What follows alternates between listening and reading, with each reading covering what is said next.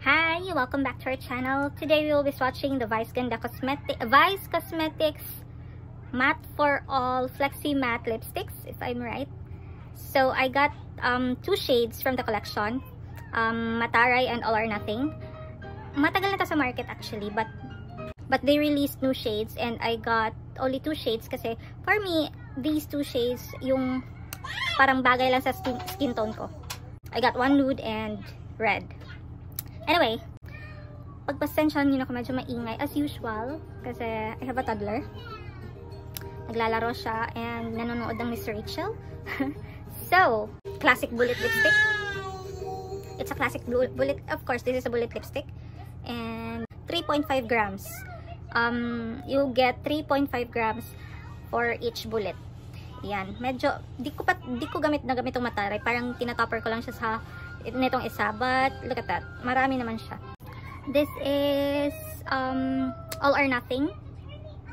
In the website or in their website, ang description nito is Rosy Mocha, and I think it really is Rosy Mocha. Rosy Mocha yung dating niya sa lips ko. And as you can see, I have textured skin, obviously, and I have two-toned lips.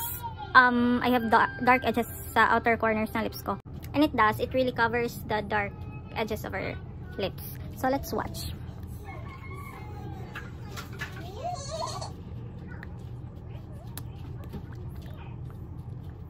Let me just handheld lang tong camera ko kaya medyo shaky. So I'll be right back.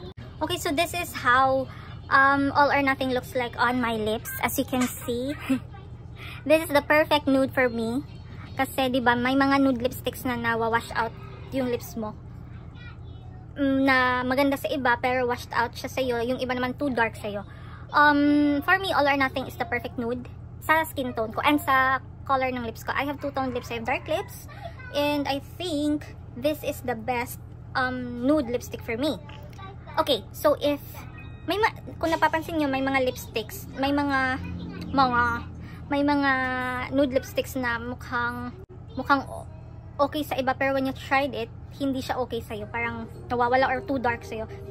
Maraming factors kasi when choosing nude lipsticks. One is the color of your lips, your skin tone, and your undertone. You need to consider those things when choosing the nude lipstick and your preference, syempre. So, for me, this is the right one. This is like, sa dami-daming na-try ko na nude lipsticks, ito yung pinaka-bet ko. And mura pa, drugstore lang. This is All or Nothing. Hindi ako marunong umara, but this is All or Nothing.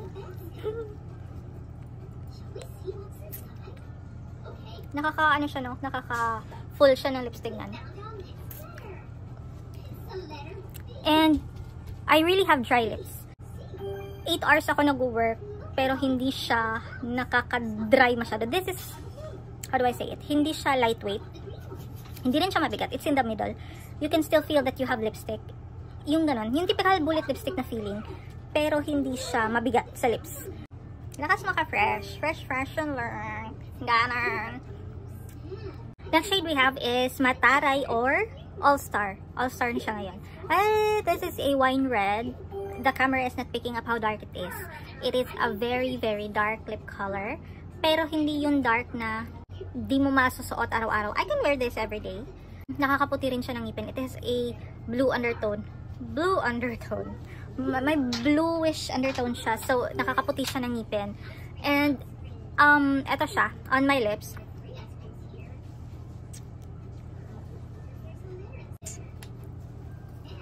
This is Mataray. Ayan, medyo may makikita ka pa ring shine sa kanya. Kasi nga bullet lipstick lang to. Hindi ito liquid lipstick na talagang flat matte, ganon. May makikita ka pang shine sa kanya when you wear it. Pero mamaya mawawala rin yan. Longevity. Of course, this does not last long on your lips when you eat and drink. Nawawala to. Again, this is just a typical bullet lipstick. So do not expect it to last 24 hours on your lips with eating and drinking. When you minimally drink and eat, minimal lang din yung matatanggal, like inner corners, konti lang. And again, this is not transfer proof. See that? Not transfer proof at all, since this is a bullet lipstick. But if you put kahit nga baby powder, konting baby powder, i-ano mo sa tissue, tapos i-dab-dab mo sa lips mo, that will make it transfer proof. At least, pag di ka doon, basta that will make your lipstick transfer proof. So I think that's it. Bottom line is, this is my favorite lipstick now, the Vice Flexi Matte.